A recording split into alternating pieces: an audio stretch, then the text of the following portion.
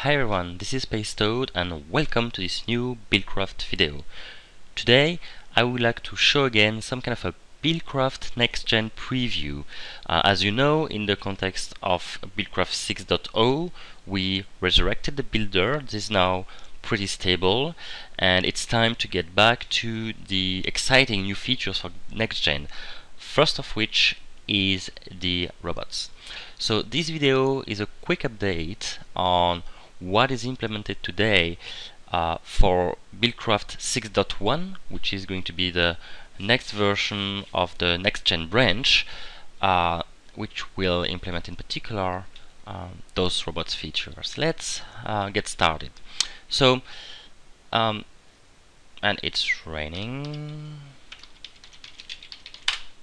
Won't rain anymore.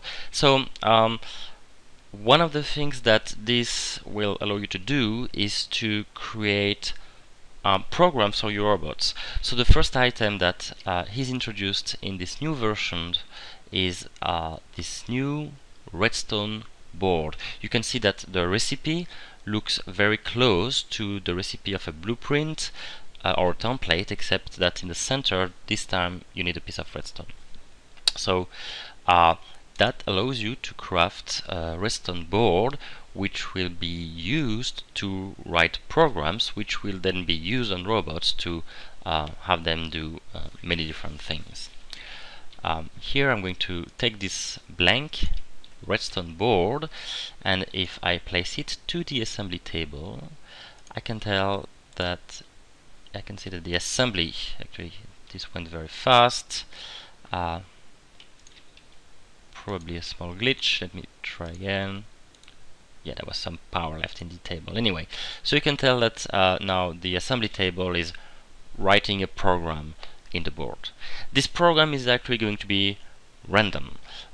So depending on how many times you run it, you may or may not find the very board that you're looking for. But anyway, in this tutorial, in this preview, sorry, there's only one board that can be written, which is the picker program, which will be used to create a robot picker, a bit like the next-gen preview that was done a couple of months ago. Anyway, now that I've got these programs, I need a robot. I'm going to craft one, and to craft one I'm going to need another item, which is a redstone crystal. So now you might remember this from the earlier versions released on the 6.0 branch of BuildCraft. It has been removed from 6.0, is added again in 6.1, and to build, actually I may have everything that I need, to build a redstone crystal I need a block of redstone, and then you can see that here I'm crafting the crystal. Now this item is very expensive. It's going to take a lot of time to craft. The reason for that is that it's very powerful and potent, so that's kind of a milestone, if you will, in the series of objects that you create in BuildCraft. Anyway, we're not going to wait for it here, but once this is crafted it will be possible to create a base robot using the recipe here. So the crystal in the middle, some circuits at the bottom, and then some iron ingots, mainly for the shape of it. And this allows to create a robot. Actually I've got one here.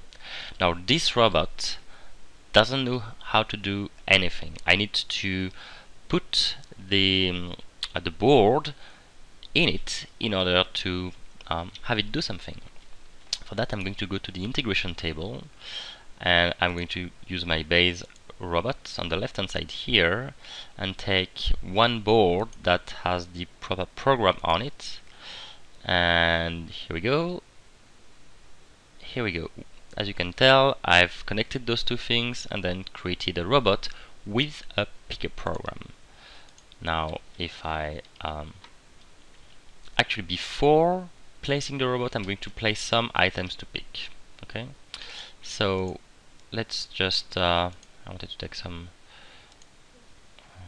block of redstone again, and let's see, to demonstrate that I'm going to need glass again. Okay, so here I'm placing, let's say, 3 blocks of redstone.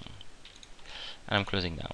So this is a kind of fort, I guess. Anyway, a place where I'm placing objects, and the only way to get in is to go through this entrance here.